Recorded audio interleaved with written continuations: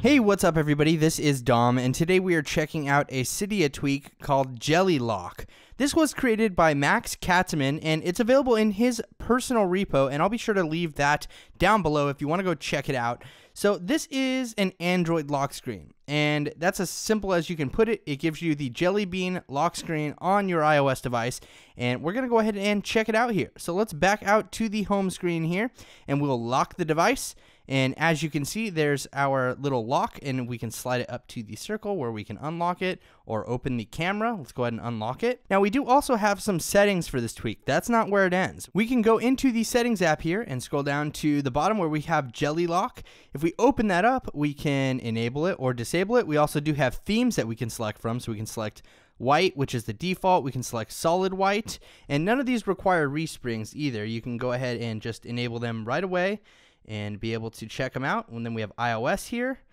And so as you can see, those are the themes that are available. And we also have app shortcuts. So if we tap right here, we can set different shortcuts. Let's set 1 for the App Store, 2 for clock, and we'll set the third one for Cydia.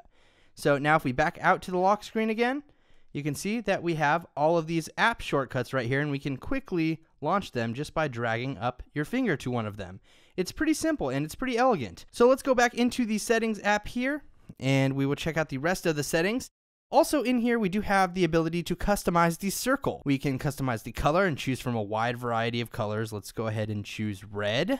As you can see there, we have a red circle, and then we can also customize the size of it and make it a little smaller if we'd like. And so it kind of shrinks it a little bit there.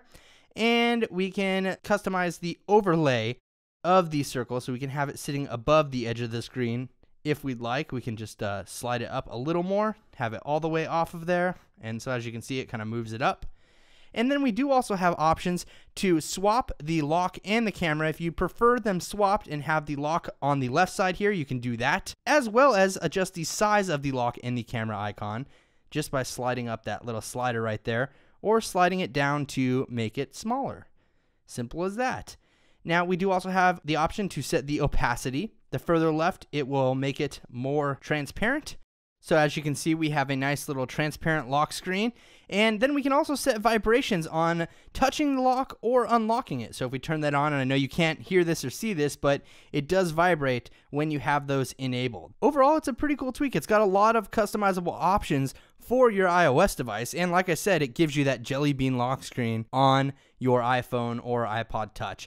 So go ahead and check it out, you guys. It's called JellyLock. Like I said, it's available in Max Katzmann's personal repo, and I'll be sure to leave a link for that down below in case you want to check it out. As you can see, it's quite popular. It's been downloaded over 24,000 times. So go ahead and check it out, and be sure to let me know what you think down in the comments below. Thanks again for watching, everybody. This is Dom, and have a great day.